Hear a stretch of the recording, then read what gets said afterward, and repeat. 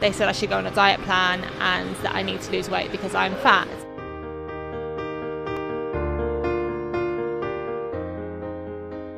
I think the last straw was when I got sent like an attachment, and it basically wanted to know all of my body sizes, from my arm size to my leg size to my waist. So they wanted to know every single measurement, and I said to my mum, I don't want to be a part of this. This is not a beauty pageant. This is something else.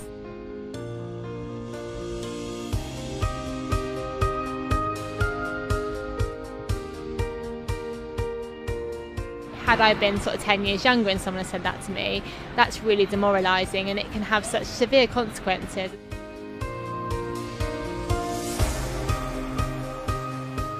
Puberty hit me like a brick in the face. It really did. I mean, one minute I was 5 foot, the next minute I was 5'11", and I went through so much at school because I grew so tall so quickly. I'm quite a broad build, but I still feel like self-conscious about that, I guess. So being in the pageant industry really sort of helped me overcome that.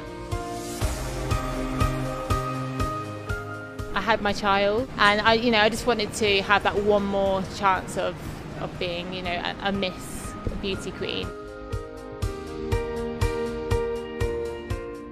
I had to do campaigning, I had to do some public appearances, I did some charity work, I cycled 50 miles for charity and raised some money. And they don't focus on the swimwear rounds really, they focus on, can you be political, can you hold a conversation, can you raise awareness for charity.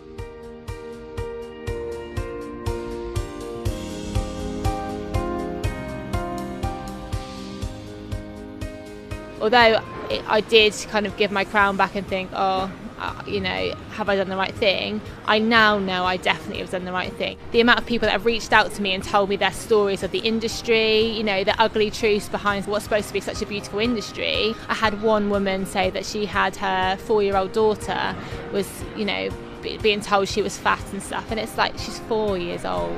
Never would I ever change myself for somebody else, and I think that's come from my upbringing really. My mum always says, beauty fades, but it's what you can do on the planet and what you can do for other people that really make a difference.